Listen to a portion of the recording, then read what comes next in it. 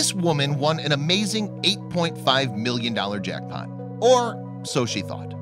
If you're a gambler, then no matter what your favorite game is at the casino, if you end up being declared a winner, you expect to be paid. However, for one Portland, Oregon woman named Veronica Castillo, she unfortunately had to learn the hard way that that isn't always the case.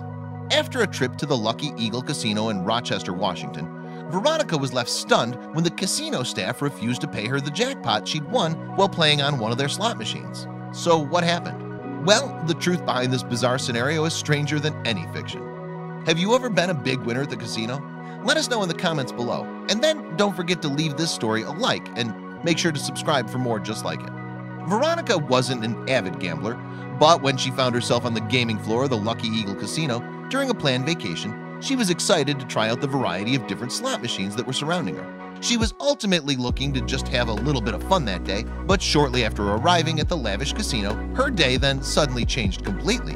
Veronica had made her way over to a random pair of slot machines to get her day of playing started, but after placing just $100 into one of the machines, she was shocked to hit a major win after just 2 pulls from the lever.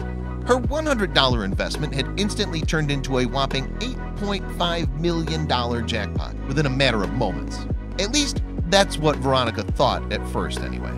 Before she could even celebrate her victory, staff members from the casino immediately came over and explained that she wouldn't actually be collecting any of the money from her jackpot.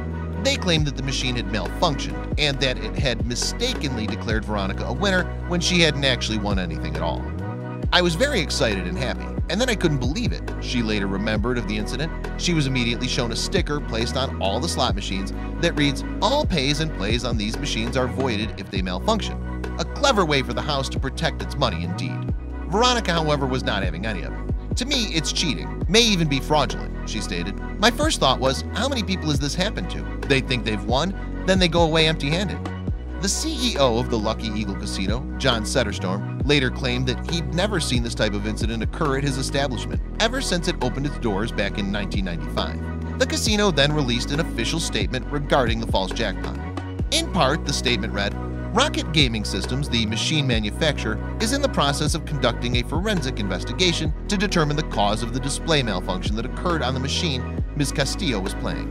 This machine offers a maximum jackpot of $20,000 if a maximum bet is placed on all lines," the statement continued. "The maximum jackpot that Ms. Castillo could have won, based on the number of lines and credits she was betting, is $6,000. None of this made Veronica feel any better about her stroke of bad luck. As a consolation, the casino then offered her a measly sum of $80, plus a free stay in one of their guest suites for the rest of the weekend. That was not nearly enough to satisfy Veronica, however, who still felt that she'd been cheated out of her winnings, and the casino's offer of a free stay just felt like they were adding insult to injury. Since the incident at the Lucky Eagle, Veronica's been spending the majority of her time seeking the advice of an attorney who may be able to help her in the case of false jackpot. She also wants to get the word out to fellow gamblers in order to show them how casinos really work behind the scenes, so that maybe incidents like what happened to her that day can be avoided in the future.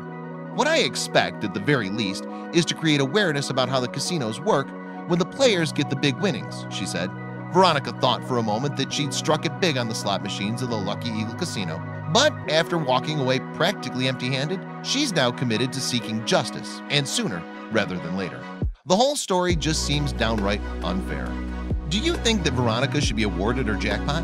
Let us know in the comments below, and then don't forget to like and subscribe for more amazing content.